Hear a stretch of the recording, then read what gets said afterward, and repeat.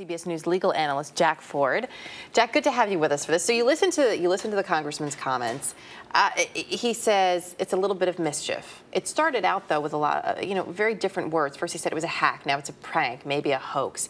I mean, is it the kind of thing, if he's hiring lawyers to look into what happened, should he have gone to authorities? Well, there are a couple of questions here. The first one is, well, what if this in fact happened?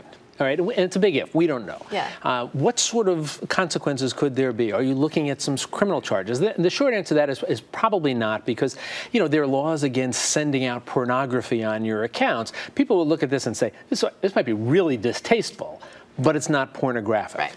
Right. The young lady, if she felt that she was being harassed in some fashion, but she hasn't expressed that, and you might say one instance of something like this wouldn't rise to that level either. So I don't think you're really talking about possible criminal activity there.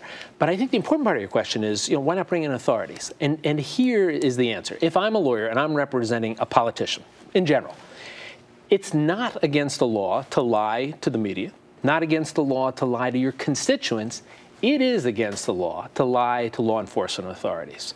Martha Stewart went to jail not for insider trading, for lying. Barry Bonds gets charged, goes to trial, not for using steroids, for lying about it. So if I'm a lawyer looking at a case such as this, I'm going to be real careful before I let my client talk to law enforcement authorities, because I don't want to find my client, jammed up here criminally, because despite what happened here, they're not telling the truth to law enforcement people. Is this something, though, that could ultimately escalate into maybe an investigation by an ethics committee? Well, that's where I think you might see something happen here, Eric. I don't think you're going to see law enforcement get involved in it for a whole lot of reasons.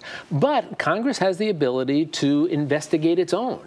And they have the capacity to censure somebody, to suspend somebody, even to remove somebody, if they find there is conduct unbecoming a representative, a member of Congress. Those standards are pretty elastic. Right. But certainly they have the ability to take a look at it. Okay, only a yes or no, because I got to wrap. But right. No laws, it appears, have been broken. It doesn't look like any of that would be prosecuted. Okay, sounds good. Jack, thanks. All right, Eric.